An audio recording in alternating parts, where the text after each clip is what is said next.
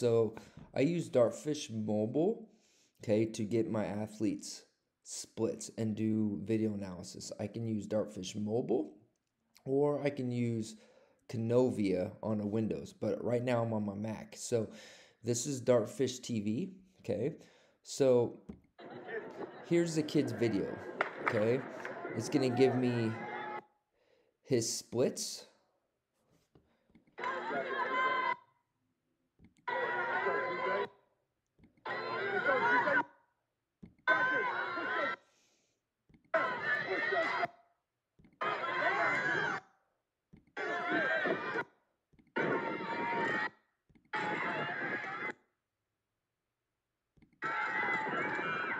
And the hurdles.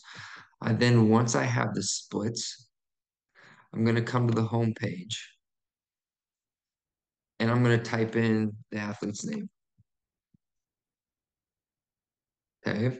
I'm going to type in the date of the meet.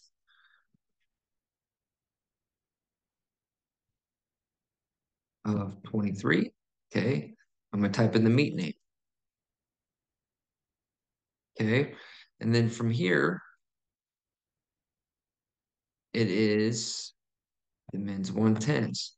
Okay. So through the video that I showed you guys of that athlete, we know that hurdle one was 3.00.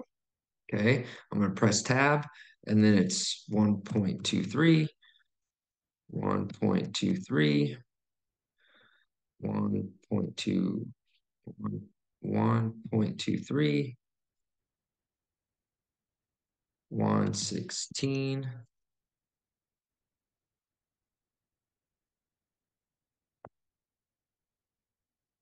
120, 1.23,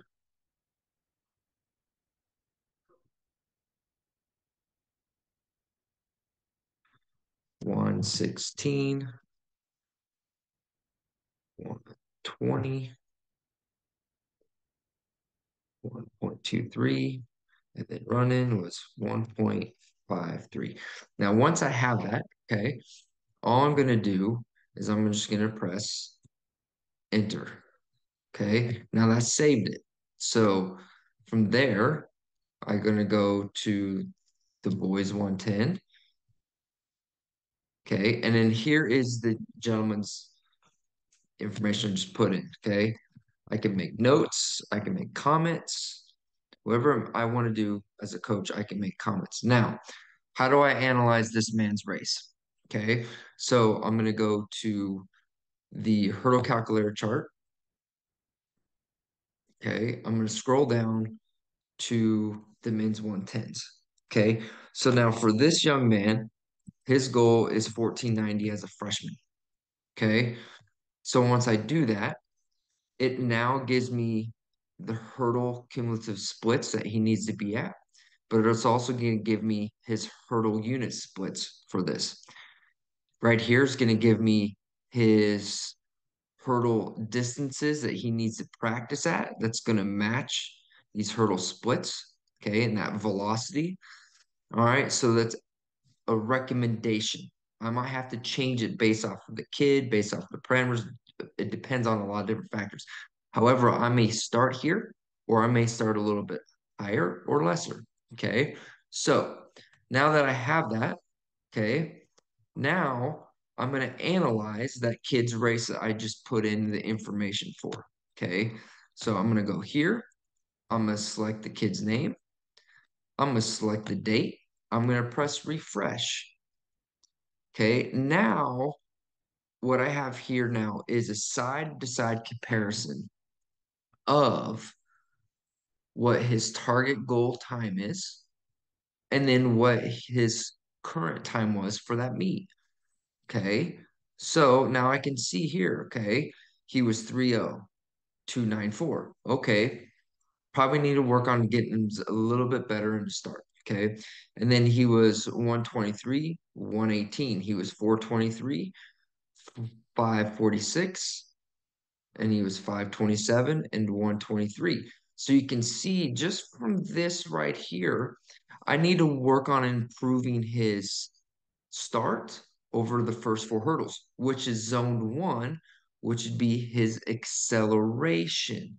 Okay, then we look here and we go to zones two, okay, which is the max velocity hurdles 5, 6, and 7. He's at 116, 120, 123.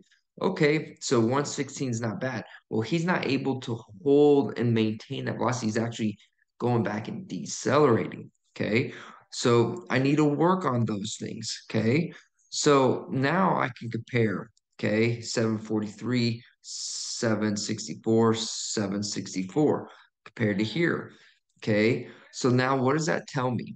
That tells me that really for this kid, I need to work on his ability to better accelerate through zone one. Okay. And then I need to lower the hurdles down and bring in the hurdles for 5 through 7, zone two. So I need to work on getting him quicker in between that zone to speed it up. So what am I going to do with that? I'm probably going to most likely start at 8 meters. Okay. Why am I going to say 8 meters? Because that's usually going to be around close to the average of these things. Okay. I'm going to put 8 meters down. I'm going to lower the hurdles down to 33. And I'm going to have them do an 8 step approach or a 6 step approach to hurdle one. And I'm having them go. Okay. Now I might be able to do some zone here. Okay. Which is now I go to the hurdle workout parameters. Okay. Now, if I know his goal time is 1490, and I'm going to go, sorry, going to go to the mid. Okay.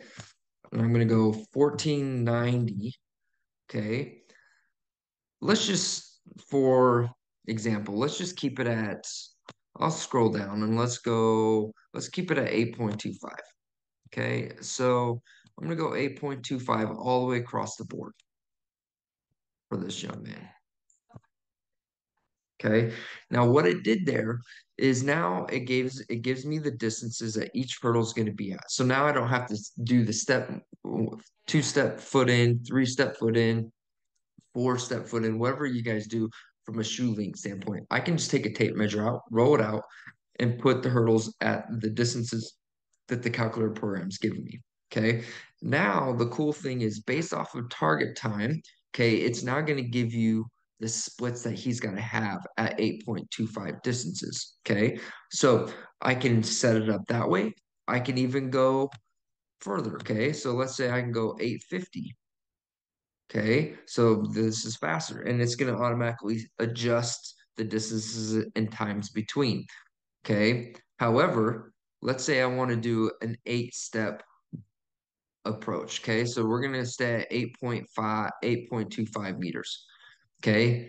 I'm going to set his takeoff, his landing. Okay. Hurdle spacing. I'm going to put 8.25. Okay. That tells me his average stride length is now going to be 1.63 for that distance. Okay. And if I want to do a 5 step approach in between the hurdles, okay, that is going to be roughly around 1152.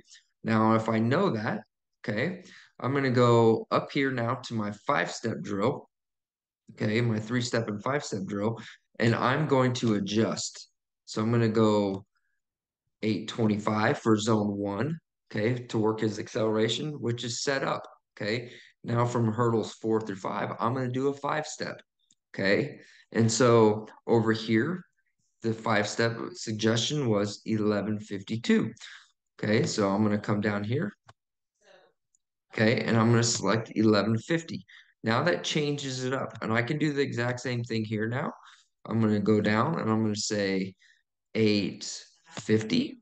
Okay, and then I'm going to go 1150. Okay, and then I'm going to go back to 825. Okay, so now I have a zone hurdling of 3 step, 5 step. So he'll go through 3 step for the first zones 1 through 4, and then hurdles 4 through 5 is going to be a 5 step, which is for some of you in the coaching world, that is known as the take away the fourth hurdle, and then there's no hurdle at the fourth hurdle and then take away, and then they have hurdle five. Okay. It's the same concept. Okay. I'm just not taking out the hurdle. I'm taking a zone and I'm extending it out for five step. So now all the hurdle distances are set for this. And now I can have this guy, and it's going to give me the cumulative times that that athlete needs to run for it. Okay. So he needs to go uh, 106, 104, 103, 142 for his five step. Okay. And then it continues going. So now as I do that, I'm going to track that. Okay. So if I know this is set up 14.9, I know the hurdle splits that he needs to have in practice. I know the hurdle distances that he needs to be set up at to elicit those splits to be able to do that. So as we keep going, then I just go back when he runs another meet.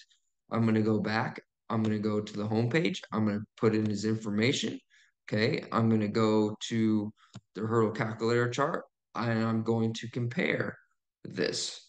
Okay. So that is how I'm utilizing my hurdle calculator program for myself. And again, I designed it like this because I was doing this already as a coach. I just did this to make it more simpler for me and quicker. So hopefully that gives you a little bit more insight. If you're interested, the link is below. Click on it to go get your program today. It is a Windows-based program. So if you have a Mac, you will not be able to use it on a Mac. It can only be used right now on the Windows program that has Excel. Okay. So hopefully this helps people get a little bit more understanding of the hurdle calculator program and how I utilize it and what I do.